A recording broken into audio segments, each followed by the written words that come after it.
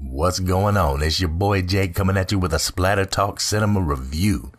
This past week, Sin and I watched a bunch of movies, a movie a night on Tubi. Tubi is a channel where you can stream movies for free.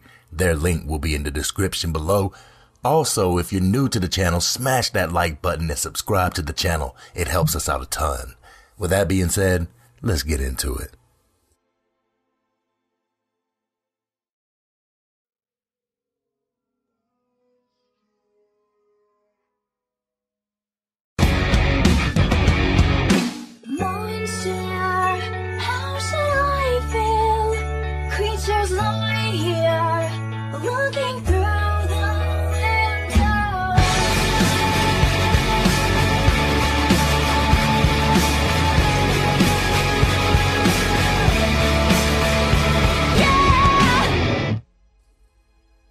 As we scroll through the vast variety of horror mediocrity, which is Tubi, I came across Dead Heist.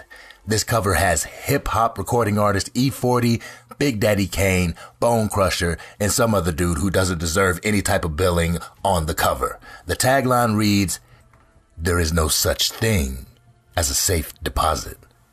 I must say, I was intrigued. What the hell could they possibly be doing? So Sin and I watched it. Directed by Bo Webb and released in 2007, this movie follows four guys as they plan a small-town heist, but apparently picked the wrong night to do it. Everything goes fucking haywire after nightfall when vampire-like zombies attack the town, trapping them inside a small bank. I knew what I was in for when I chose this movie. If you look at the cover art, it looks as if someone put their heads on another body like they just pasted them on there.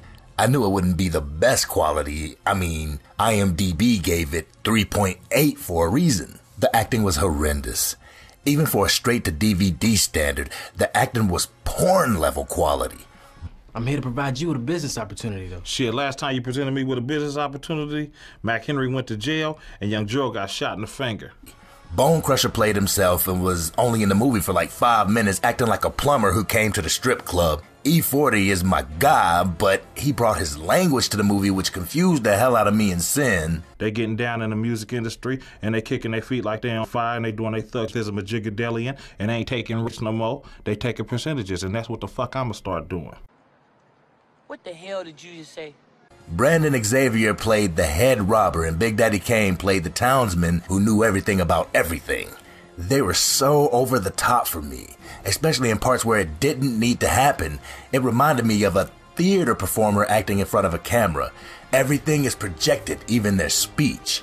The main guy, Axon, played by DJ Naylor, was cringeworthy. This man looked like a knockoff version of Vin Diesel. He must be the one from Wish.com or something. But not only was his acting trash, we were forced to stare at this man's nasty-looking pierced nipples. It made him look like he had tits. It was very distracting for Sin and I. Watching this movie, I could see a little bit of From Dusk Till Dawn in it. How they had plans, but then the plans quickly changed when fucking vampire zombies were trying to eat their ass. With a budget of $250,000, you'll get done with Dead Heist and ask yourself, what in the hell did they do with that budget? Buy coke with it? With a runtime of 80 minutes, I will give Dead Heist a flat fucking F. There is absolutely no redeeming qualities about this movie.